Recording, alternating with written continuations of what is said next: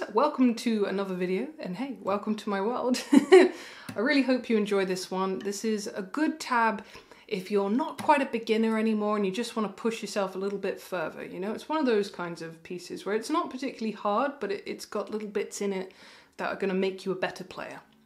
We hope. With practice. You can do it.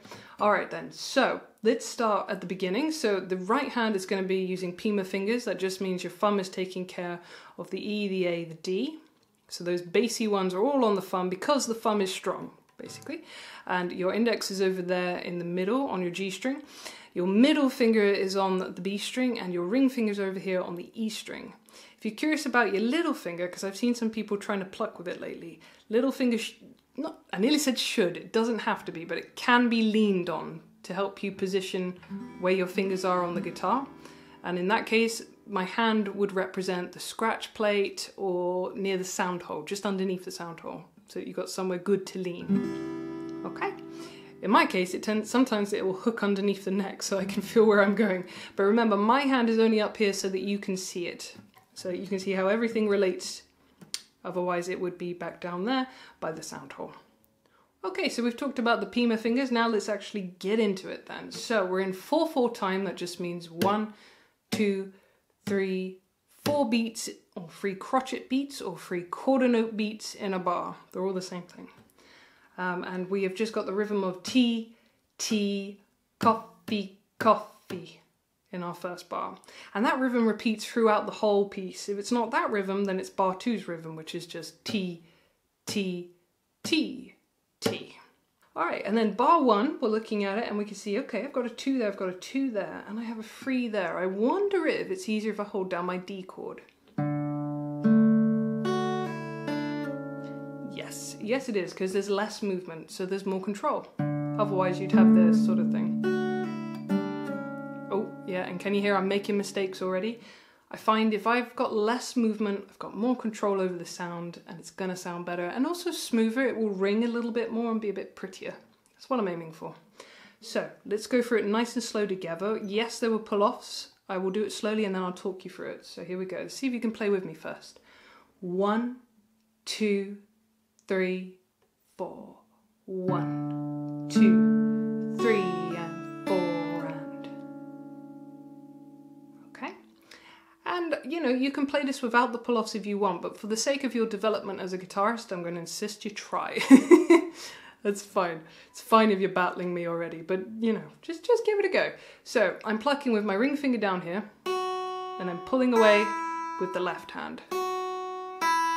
One last time so you can see. Plucking, pulling away with the other hand, and then I come back to my middle finger on the B string, and then I flatten and flick. So I don't tend to do it quite so dramatically as that, but I tend to, there we go, more of that kind of movement with my finger.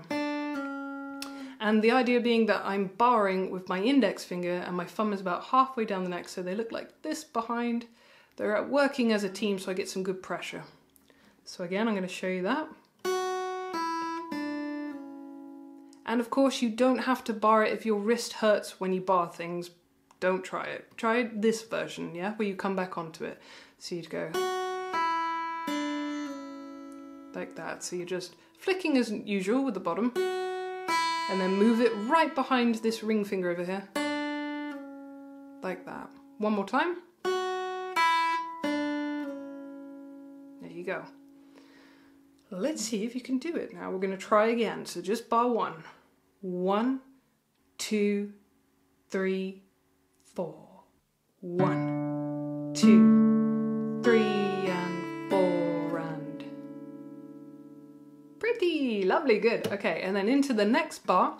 And we're coming into, well, you would sort of think G, and you can if you want. There's several ways we can do this with our fingers. We could go ring finger on the G on the E. We could go little finger over here on the D, that they've got a 3rd fret on your B string. So it's kind of like how you would position your hand if you're playing G7, yeah? Like that. But you might not like it that way, so you could do it this way as well, where you have your middle finger on that G, your ring finger on the D over there, as if you were playing G like this. And then finally, you could do it index and then middle finger over there on the 3. I've seen a lot of people do that recently, and all of these are okay. They're all fine, and the thing that will help you decide which one to use is moving from that shape into it. So let's see what one my hand prefers. I'll go from the pull-offs. So I tend to go into this one then, middle finger and ring finger. Okay, let's go bar 1 into bar 2 then. Here we go. 1, 2, 3, 4. 1, 2, 3, 4. 1, 2, 3, 4. Lovely, and then we'll just do that one more time. Here we go with mnemonics. 1, 2, 3, 4. T, T, coffee, coffee, tea, tea, tea, tea. Good, and if you need to slow this down at any point, remember you click the cog, settings, playback speed, about 75 will do you. And I encourage you to do that because I know sometimes I can go too fast for folks, or maybe I go too slow. You can speed me up as well if you go the other way. So whatever speed you need it at, and if you need to rewind it, go over it as many times as you need to. All right, that's the glory of it being a video. Glory. All right, let's move on to bar 3, shall we? So bar 3, did you see my hand was instantly moving? I had a little look at it. My brain went, oh, A, we're on an A chord. Yeah, we kind of are. We got to use our little finger, in which case. So this is how I play bar 3. I would go tea, tea, coffee, coffee. All right, so yes, pull-offs.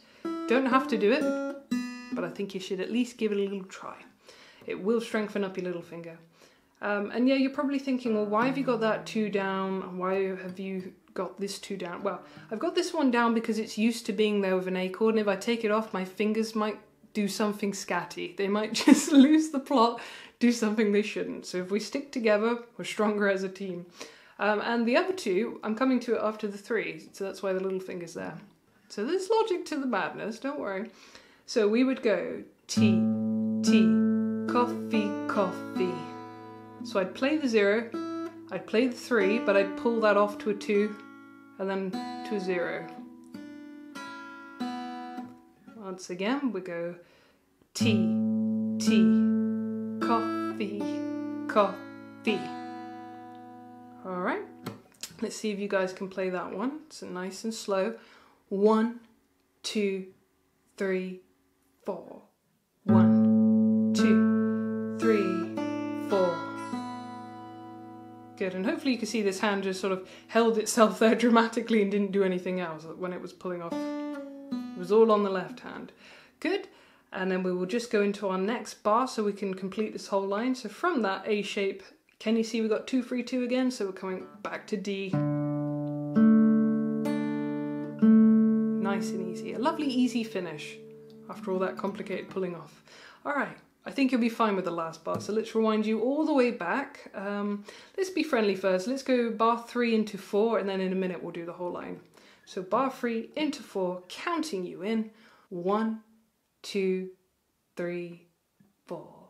Tea, tea, coffee, coffee, tea, tea, tea, tea.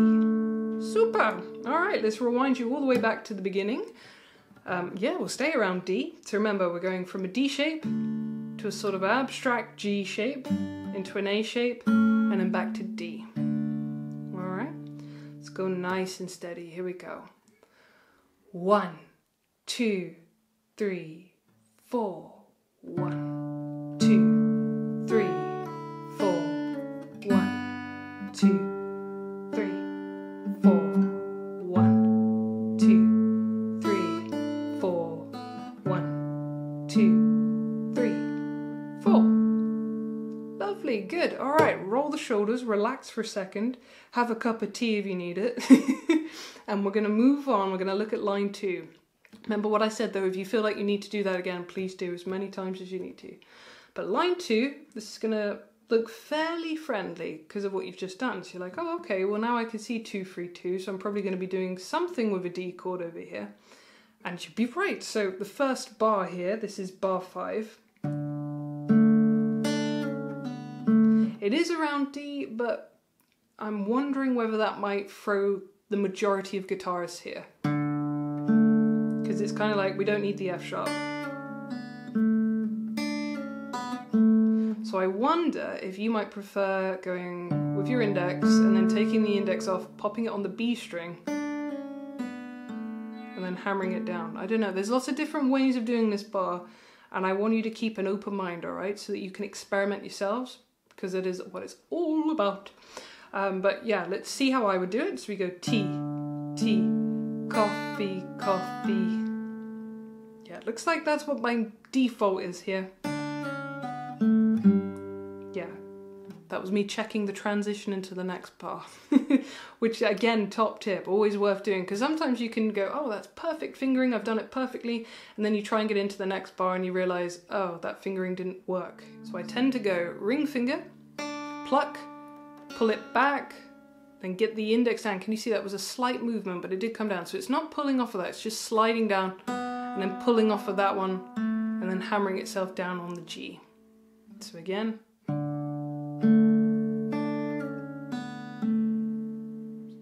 So let's see if you guys can play this, whichever way works for you, nice and steady. 1, 2, 3, 4. 1, 2, 3, 4. Okay. One last time with mnemonics, then we'll get into the next bar. 1, 2, 3, 4. T, T, coffee, coffee. Lovely. Next bar, our old friend, the abstract G. Okay, so we're going to go T, T, T, T, or 1, 2, 3, 4. So it's fairly friendly, this one, nothing too strenuous. I think the hardest thing is probably getting from that D shape over there onto it. So I'm not too worried about you with that bar, but let's see how you get into this. So let's go bar 5 into bar 6, or bar 1 and 2 here, okay? Let's do it. 1, 2, 3, 4. 1, 2, 3, 4, and 1, 2, 3, 4. Just laughing at my finger. But that's okay, because I'm very lucky that my mistake didn't sound awful, because I've got the notes down of a G, essentially, and I didn't go too far up that I got an A in it as well. So I've just plucked a D and a B, so it doesn't matter. And I want you to embrace your mistakes too. Right, into the next bar then. Can you see all these 2s? We're coming into an A shape. So we're going to go T, T. It's probably one of the nicer bars for pull-off practice.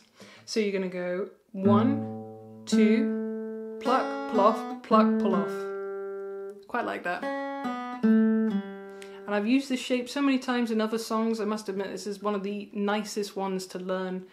Yeah, take this out as an exercise if you struggle with your pull-offs. I think you will appreciate it. So let's do it together. Yeah, I don't feel I need to talk you through it again. I think you're getting the gist of what a pull-off is, so let's do it. So this is bar 7 or bar 3 here. Okay, 1, 2, 3, 4, 1, 2, 3, and 4, and finally with mnemonics, 1, 2, 3, 4, T, T, coffee, coffee. And then from there we're going to slide up and go 4 and 5 with our strong V, and we're going to try and strum that with our thumb, like that. These guys, they're here, but they're not plucking, they're not pressing, they're just resting, and that's going to really help give me the control so I don't do this, because that doesn't sound good. So I just want to strum my A and my D string, just nice and gently. And then from there, I think you're going to probably prefer to move. So from there, you're going to move up with your index, up to that dot, play those 7s. You can do it by using your little finger, and you get more of a ring that way, but can you see the strain on that little finger? It can do it, but it would rather not do it. So use your strong finger. You've got an open note immediately afterwards, which will help you transition to the next shape anyway. Another way you can do this, I don't think you'll like it, but I'll tell you it anyway. Another way you could interpret this, if I go back to the A shape before, we could go into a very long D shape, shall we say. So it's a bit clunky because you've got to get into it, and that little finger isn't used to perhaps being used like this. But the idea being that that's your D, your F sharp, your A, and your D over there. So these two over here take the place of the sevens. Sorry, this hand keeps escaping. What are you doing? Running away. So you still do your strum, and you still go index, middle, index. And you can still go straight to your open D afterwards and crack on with the next line. So one last time, if I go from the A, you can see, hopefully you can see the transition, which is slightly tricky, but you can also see the benefits of it, or hear the benefits, because the D chord keeps ringing. But I do have a delay. Okay, take a deep breath, guys. I think we better do the whole line. So let's go back to the beginning. This is bar 5, but it looks like bar 1 on your screen now. We're going to do the whole line. Take your time. Here we go. 1, 2, 3, 4. 1, 2, 3, 4. 1, 2, 3, 4. 1, 2, 3, 4. 1, 2, 3, 4. And please, when you're practicing, do aim to hit that open D straight after you've done your 7s or your 2s and 3s. I feel like I should do that one last time with you guys. Line 2. 1, 2, 3, 4. T, T, coffee, coffee, tea, tea, tea, tea, tea, tea, coffee, coffee, tea, tea, tea, tea. Super, all right. Roll the shoulders. Time for another line. Now before we play this line, hopefully this is looking very, very familiar. This is literally the same as line 1. So you've already played this, so we're going to do it. We're not going to go for it individually, we're just going to do the whole line. Let's do it. See how much you remembered. 1, 2, 3, 4. 1, 2, 3, 4. 1, 2, 3, 4. 1, 2, 3, 4. 1, 2, 3, 4. Hey, lovely. Good, and as I said before, if you need to rewind that and play it again, please do. If you need to slow it down, please do. But we're going to move on, because we spent a long time on line 1 anyway. So the last line, the very last line, some shapes you already know. This is almost the same as line 2, with the exception of the 3 bars at the end. So almost the same. So you already know this one. And you know this one. So bar 3 here is where it changes. Now that is bar 15. So on this bar, definitely put your A down. Look at all those 2s. So no pull-offs at all, just a little bit of coordination from the right hand. So thumb, index, middle ring. Again, another nice little exercise you could take out if you're struggling with your P-man maybe. Let's do that one last time and see if you can sight read to the end, because can you see there's no more pull-offs? It's nice and easy. You're just going to go 1, 2, 3, 4. 1, 2, 3, 4. 1, 2, 3, 4. 1. And I should have still counted to 4 at the end. Sorry, I got so into it I went whee! Never mind, it was just the happiness of reaching the end, clearly. Hopefully you saw that I did put down the D chord, because in that penultimate bar you got 3s and 2s again. So it's easier if you put the D down, because it just makes everything simpler. And then the hard part, if you like, or the picking, is the bit that I can focus on. I don't have to worry about my left hand because I just keep it down. So let's see if we can do the last line all together. Here we go. Pop down your D, keep it there. 1, 2, 3, 4. T, T, coffee, coffee, tea, tea, tea, tea, tea, tea, coffee, coffee, tea, tea, tea, go. See, I told you, nice simple rhythms. The hardest part is the coordination of this hand when it comes to this line.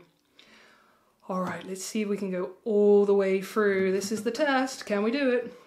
All right. Yes, of course we can. Here we go then. We're gonna earn that cup of tea, I tell you. All right, I will count you in, but then I'm just gonna keep playing.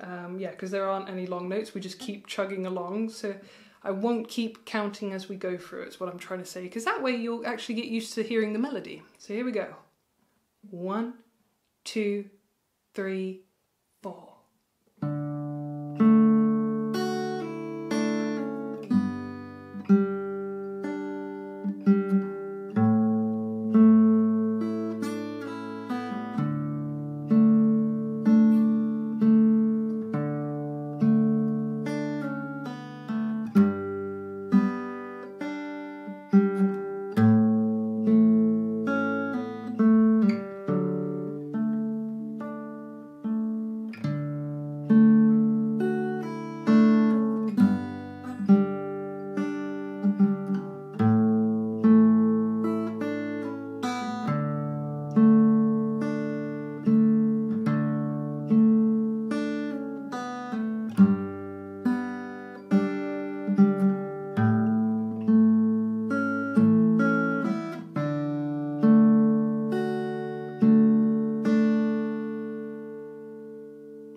Well done.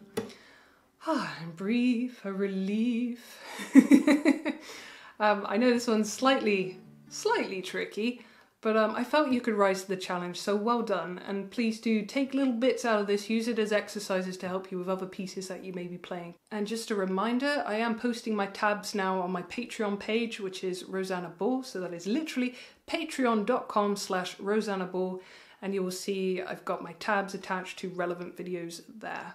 So if you would like the tab, then please do consider signing up. That would be great. So yeah, I really hope this has helped you, and I'll see you in the next video.